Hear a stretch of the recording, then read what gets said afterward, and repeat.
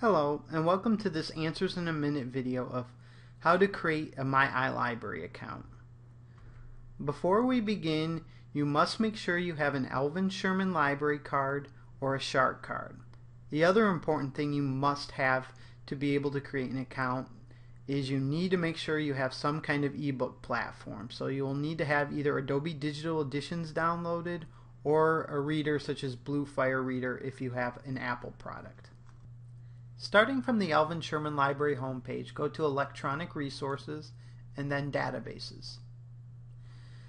You will select your patron type, and then after you do that, on the next page, scroll towards the bottom under Browse by Type of Material.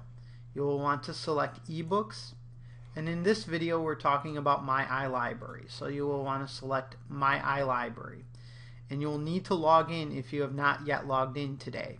After you log in, you should then be in Myilibrary and want to go up to My Account. This is where you can both log into your Myilibrary account or create an account if you don't have one. To create an account, just put in your email address and click Submit. When you do this, it will send your password to your email account. Then you can log in to your Myilibrary account. The first time you log in, you will be prompted if you want to change your password or not. After you've done this, now you can be able to download ebooks using Myilibrary.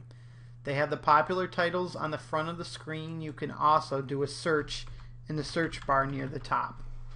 One important thing to note about downloadable ebooks, it needs to say Add to Bookshelf because you have to add it to your bookshelf to be able to download it.